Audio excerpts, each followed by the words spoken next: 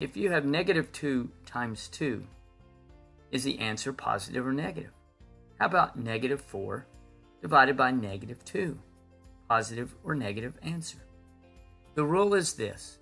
Count the number of negative numbers you have. If this number is odd, the answer will be a negative number. If this number is even, the answer will be positive. Let's go back to our original questions.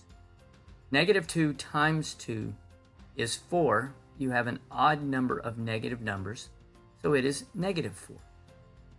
Negative 4 divided by negative 2 is 2. Is it positive or negative? You have an even number of negative numbers, 2, so the answer is 2. Let's look at a couple other examples.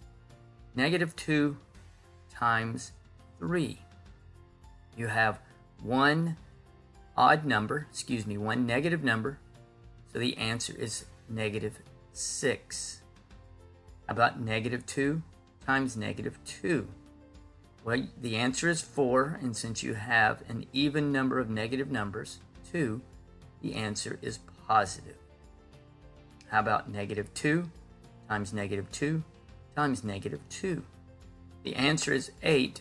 You count the number of negative numbers, which is 3. That is odd, so it will be negative 8. Okay? How about division? Negative 4 divided by negative 2. It is 2 because you have an even number of negative numbers. How about this one? Negative 4 divided by negative 2 times 1 times negative 2 times negative 3 times 4. Well, when you multiply and divide all those numbers, you get 48. If you count the number of negative numbers, you have 1, 2, 3, 4. So it will be a positive 48. So there we go. You can try this technique or method. Remember, odd number of negative numbers, the answer will be negative.